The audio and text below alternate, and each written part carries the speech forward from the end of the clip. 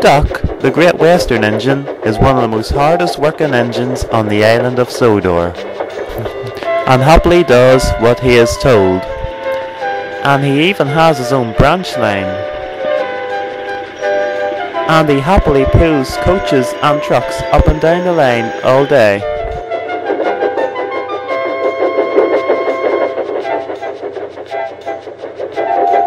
And he even helps engines that have broken down or are in trouble. One morning he pulled into the station, then he just stopped. "Oh no," said his driver, "you have burst the safety valve." "Don't worry," said Thomas, "I'll take you to the repair yard." "Thank you, Thomas, that would be great." So Thomas coupled on the Duck and then took him to the repair yard. "Thank you, Thomas," said Duck. "Now, Duck," said the Fat Controller, "you will be repaired by tomorrow night, so I'll have to get another engine to do your work." "Please, sir," said Thomas, "can I do Duck's work?" "Now, Thomas, would you be able to do Duck's work as well as your own?" "Yes," said Duck, "I do a lot of work."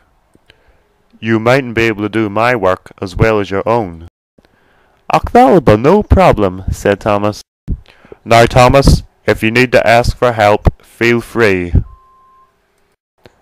"Don't worry, sir," said Thomas. "I will be able to cope just fine."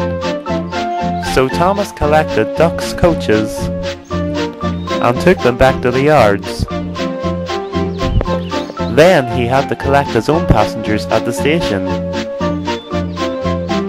Shunt Gordon's coaches, then had to take one of Duck's passenger trains. Now Thomas was running late with his own trains and was starting to feel a bit tired.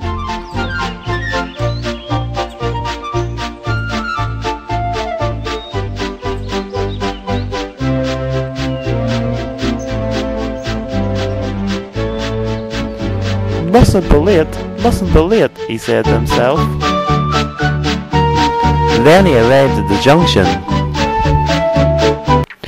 "You're late, Thomas," said Henry. "I know," said Thomas. "I have been doing Duck's work as well as my own." "You seem to have got yourself in the right predicament. Why don't you ask for help?" "I have not got myself in any predicament, and I do not need to ask for help," said Thomas. Diesel had overheard the conversation and was starting to make a plan.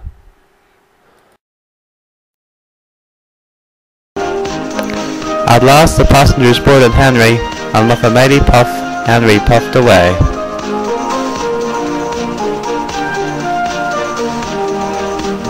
Thomas set off soon after.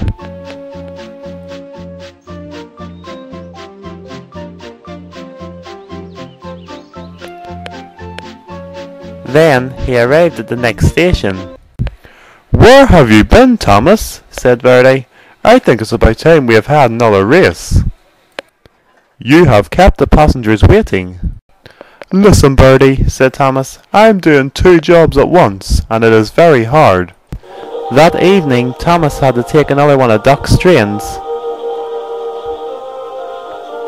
Then he had to take his own evening train. Then take Duck's midnight freight train to the mainland. It was morning before Thomas returned to the shed, and he was very tired. Toby and Percy were waking to know, and were ready for their day's work.